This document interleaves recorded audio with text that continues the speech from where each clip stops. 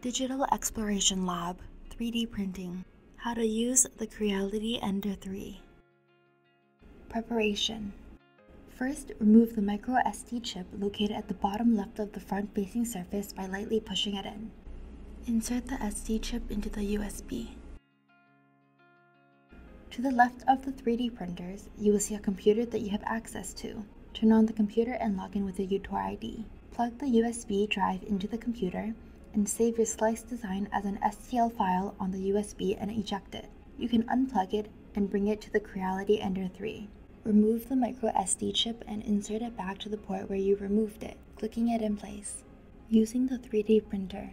First, switch on the printer with the switch located at the back of the printer. Once the display lights up, you can use the toggle to select Preheat. The nozzle must be heated to at least 200 degrees Celsius in order for the PLA to melt. The base will also preheat to help the print stay secure.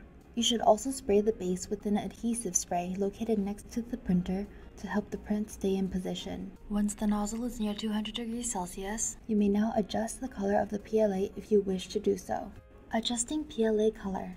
If you wish to adjust the color of the PLA, you can remove the filament by either turning the gear clockwise or by removing the top gear, then pinching on the clips of the printer and pulling the PLA out. Ensure that you are recoiling the PLA around the tube as you are extracting it. Then remove the tube from the stand. Place the new PLA onto the stand and uncoil a short amount from the roll and insert it back into the clip that you removed the previous strand from. Feed the PLA through the tube until it reaches the nozzle. You may proceed with two different methods. The first option is to simply continue to hold the clip and push the PLA through. The second method is to reattach the top gear and turn it counterclockwise. Once the printer has finished preheating, you can use the toggle to select Print and select the name of your design and confirm. The printer will now start to print your design. Come back after the designated time to retrieve your print. Ensure that you turn off the printer.